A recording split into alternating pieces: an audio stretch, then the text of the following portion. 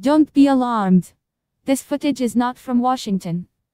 This is a huge convoy heading to the United States through Guatemala from Honduras. However, yes. Get alarmed. Don't be alarmed. This footage is not from Washington. This is a huge convoy heading to the United States through Guatemala from Honduras. However, yes. Get alarmed. The new caravan left San Pedro Sula, Honduras on Friday and hopes to reach the United States by January 20, according to the Center for Immigration Research.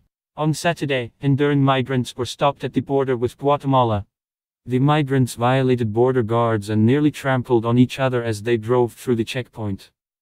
Mexico is preparing for a new caravan of migrants, strengthening security on its border with Guatemala. However, everything is interesting in Washington too. A few days before Biden's inauguration, America's capital was turned into an occupied war zone, such as Baghdad. Armed forces, authorized to use lethal force, occupy checkpoints to enter and exit downtown Washington, District of Columbia. Several bridges leading into the city from neighboring Virginia are slated to close next week ahead of the inauguration. People do not believe their eyes, they cannot realize the seriousness of what is happening because everything happened unexpectedly. A small report on checkpoints for leaving Washington. A friend just called me from his car in District of Columbia. He was taking his wife to her office in the northwest. To get into the city, they had to pass through an armed checkpoint.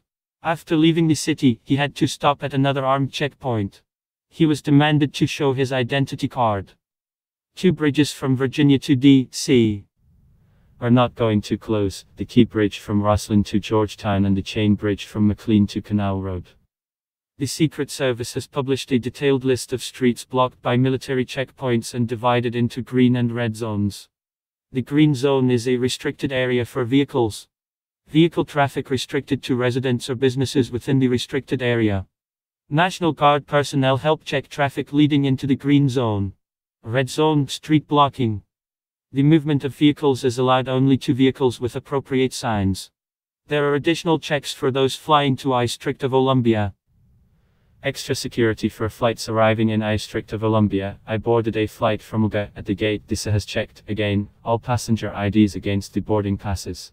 An internal security officer with a dog stood at the door and said, "Yes, this is for the inauguration."